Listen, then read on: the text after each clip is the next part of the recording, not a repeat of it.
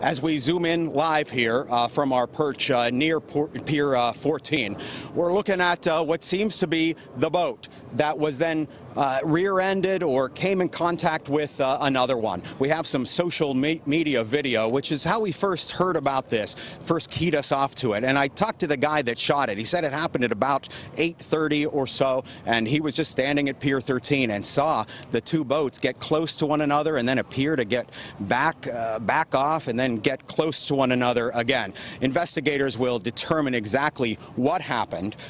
Let's go to the prom pictures because, well, this is the opposite of what you want on your prom night. The students from Weehawken headed now to the Elks Lodge. I heard one person say that, well, the dress was not made for a school bus, and that's where they are headed now. Everyone on there, 3 school buses, people walking up and kind of saying hello to us, wishing that it didn't kind of go this way.